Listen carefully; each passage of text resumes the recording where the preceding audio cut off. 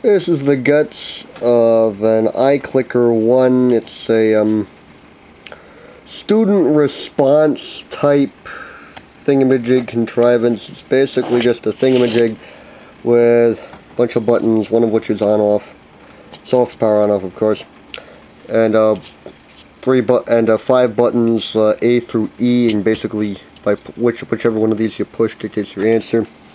There's a couple of idiot lights, blue power LED, red one for low battery, and a red-green dual color one depending on whether or not, or what they call a vote, has counted or not. And but anyways, that's the bit that most of you who've ever used one of these have seen. This is the bit that you haven't. This is the inside of it, and fairly simple despite a bunch of passives. That's kind of to be expected. There's an Atmel Atmega 8 A4U microcontroller controlling the whole thing. That'll mark right there is just to indicate that it's been a programmed device.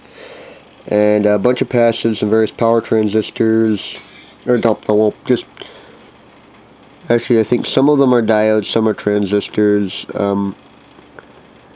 That guy, guessing probably an operational amplifier or something. Unpopulated something or other right there, that's, or J7, that's probably a programming header or something for the micro. Crystal for it, covered over in this kind of a waxy stuff. I guess that's just for impedance control, just to prevent things like condensation from throwing out the operating frequency.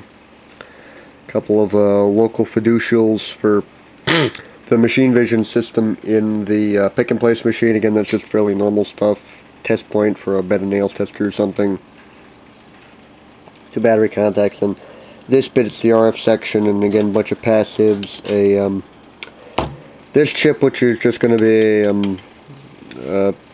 RF comms transmitter chip. Nothing really fancy there. It's a part number. Don't recognize the chip maker, but it's a XE1203F1063 week 42 of 2010, but that's just a QFN, I think.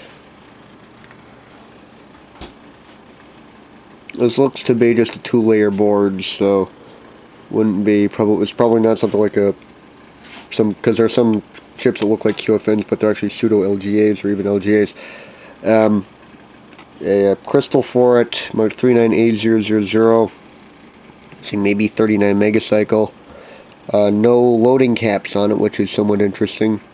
But obviously, this looks to operate in probably the probably not a couple of gigacycle, but high 100 megacycle bandwidth. I guess probably around 800 and 900 megacycle.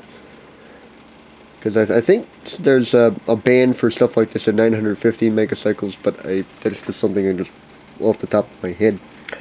And that's of course obviously going to be PLL'd up in the chip or something. And again, mostly passives. There's that chip right there, that 6-pin SAT23 right there. That I'm guessing is probably, judging by the stuff connecting it to the antenna, that is going to be a probably just a RF finals. And that's pretty much the thing.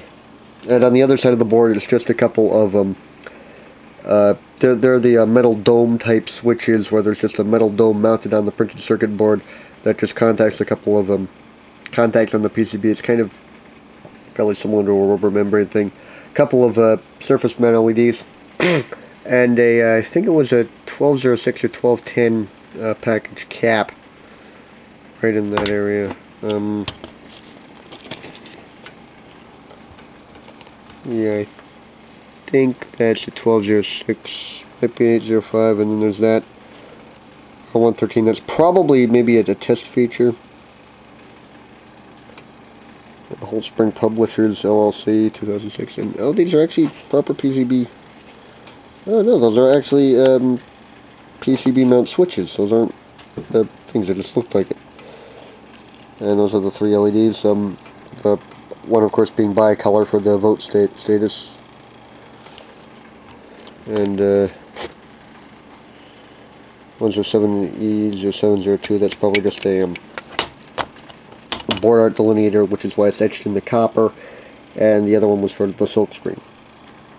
And there's just a antenna right there, and these sticky notes are just to cover over the ID serial number, because that's just so that this thing can't be tracked.